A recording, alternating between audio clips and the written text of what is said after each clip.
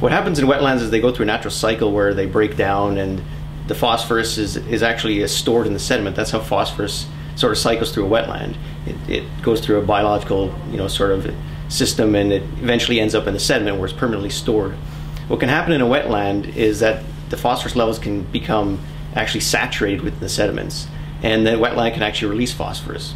We don't know if Netley is doing that or not, but we want to really understand the nutrient cycling within that marsh system.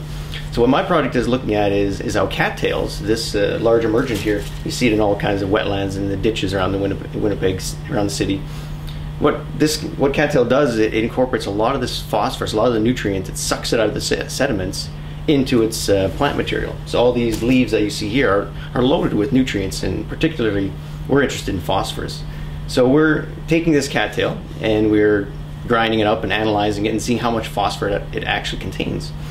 And what we've found is that it can contain from about 20 kilograms of phosphorus up to about 60 kilograms of phosphorus for every hectare of cattail out there. So when you look at a big field of cattail out there, you can imagine all the phosphorus that's loaded within there. And so we've been harvesting this stuff. You can get a yield of about 19 tons of cattail per hectare. One of the really interesting and really applied things of this project are these pellets here. These are typical pellets. They look like sort of rabbit food, alfalfa pellets.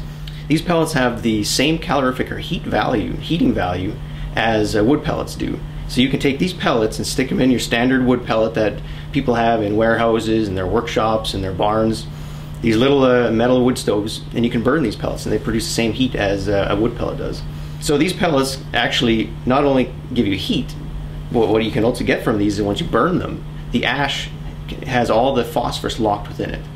So essentially the whole cycle of this project, what it's looking at is you're taking the cattail, you're harvesting it, removing it from the wetland, and so you're permanently removing that phosphorus from the wetland. And then you take your cattail, you dry it, you create it into these pellets or into cubes or whatever you want. You burn it within these biomass burners like a pellet stove. You create the heat energy.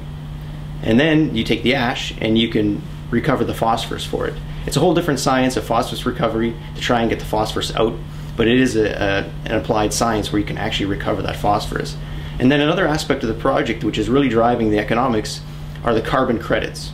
And so you're burning these pellets, and then you can take the carbon credits, and sell them to a company which is producing a lot of CO2 and actually gain these carbon credits. And so this whole cycle is you're essentially doing it for energy, carbon credits, and you get this added benefit of nutrient removal. The other positive aspect, of course, is if you're restoring wetlands, say Netley-Liba Marsh, if you're restoring these wetlands, or you're building these stormwater treatment wetlands like they have in Florida for treating natural runoff water, you create these marsh habitats, and you're also creating a wildlife habitat. And so you find ducks and blackbirds and frogs and fish, everything. When you're improving and creating habitat, you're creating wildlife habitat.